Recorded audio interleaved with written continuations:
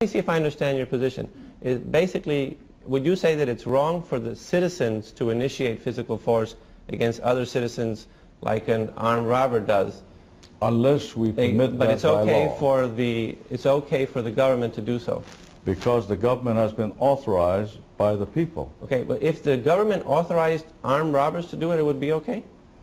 If the government is that foolish to do so, I don't know what kind of country that would be, but that's legal, and if it's constitutional, so be it. Okay, so you think that it's wrong for a citizen, an individual citizen, to initiate force against others to deprive them of their property, but it's okay for the government to do it if the majority has elected that government to. It is okay if the government is authorized to do so. The government is authorized to levy taxes, and the authorization comes from the people.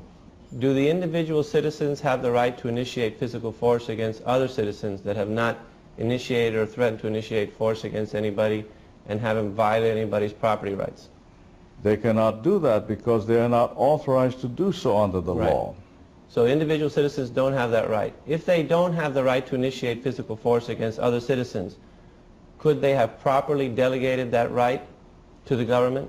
Oh yes, they do so right now. Can you properly delegate a right that you do not have? You can give the right to their representatives to make laws that will authorize or make prohibitive certain activities. So you think that you can delegate absolutely. a right that you don't have? You can properly delegate a right that you don't have?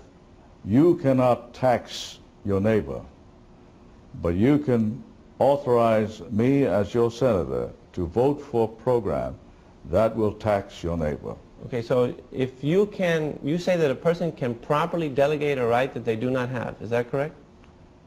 Yes. Okay, well, I don't have the right to use your home in Hawaii, right? But could I delegate that right to some of my friends? No way. Right, so you really can't delegate a right that you don't have. You have to have the right in order to delegate We're it, right? talking about the government here. Right, but you agreed that the individuals do not have the right. You can authorize the government. Right, but did you agree? To take over my residence. Okay, but did you agree that the individuals did not have the right to initiate force against the other individuals? They don't have that right. No. So although some people think they do. Then they could not have delegated that right if they didn't have it. They would delegate authority to us, their representatives, to make laws in their best interest. So even if they don't have the right, they can delegate it to somebody else.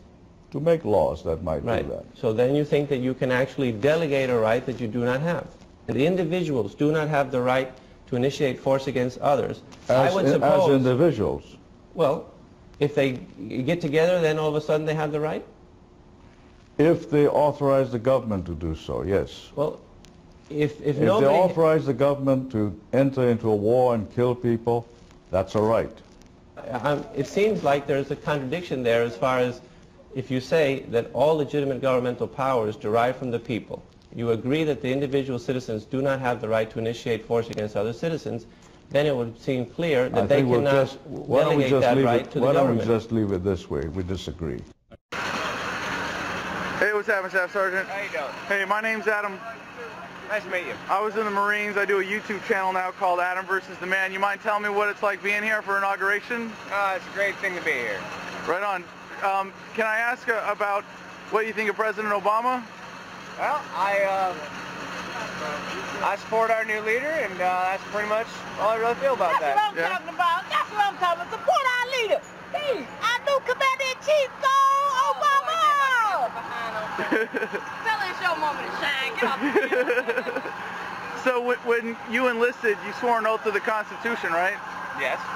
And do you think Obama's policies are constitutional? I don't really follow politics too much. So you swore an oath with your life to support and defend the Constitution against all enemies, foreign and domestic, and you have no idea what that means? Hey, sounds good to me, sir, if that's the way you want to put it. Really? That's it? That's it. That sounds pretty dangerous. It sounds like following orders without question. Nope, I just do what I'm told by my leaders, so that's pretty much it. I leave the politics to other people. So you do follow orders without question? From my leaders, yes. Yeah. So if they told you to do something that was immoral, you wouldn't question it. You wouldn't wonder what the basis of that was, or where that order came from, or what its real purpose was. You just do it because someone told you to, and they're paying your paycheck. Hey, whatever you want to say, sir. Hey, don't call me sir. I was a sergeant. There you go. I worked for a living. Okay. But I got out and I found out what was wrong with following orders without questioning them. And I found out that when I was in Fallujah in 2004 with the Marine Corps Civil Affairs team, we weren't really serving the people or protecting people. We were serving the politicians and the banksters and the war profiteers. I mean, doesn't that bother you to know that you're a pawn in all that, and that you allow it to happen by just following orders without question? Hey, whatever way you feel, sir. Well, I'm asking how you feel. Well, it's not really important how I feel. Feelings been conditioned out of you? You're a soldier now? However you feel, sir. Well, is there anything else you want to say on the subject for posterity? No, sir. Well, let me tell you, hey, you got to stop calling me sir, man.